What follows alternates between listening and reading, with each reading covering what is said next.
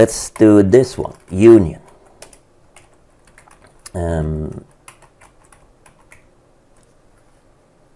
Returns the union of the list and the list in the parameter.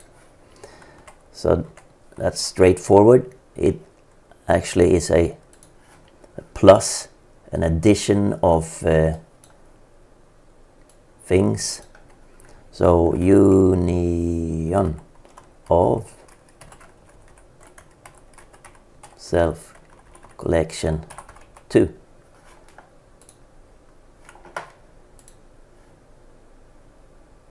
So if I have 1, 3, 5, and now it's interesting to what happens if 0 are both in 1 and 2. It's still only one time in the result, and this is an important aspect of OCL as such and UML as such, that all results are basically most of the time sets, not bags. Sets means that the identity is important. You can only think of it as well, objects. If you have one specific orange, it can only be one time at any one place.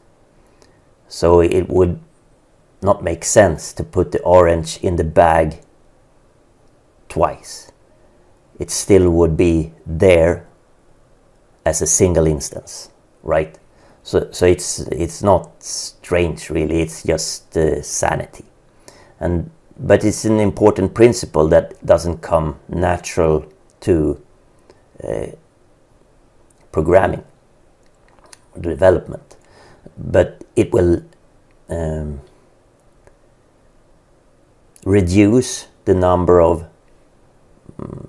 errors that you accidentally do, because this works as you think and as the world behaves, and that's good. So union, if I were to remove 0 from number 2 here, it's still in the bag, in the resulting set, unless it's also removed from number 1. Well, then it's not in the union of these two. Good, that's union, good example.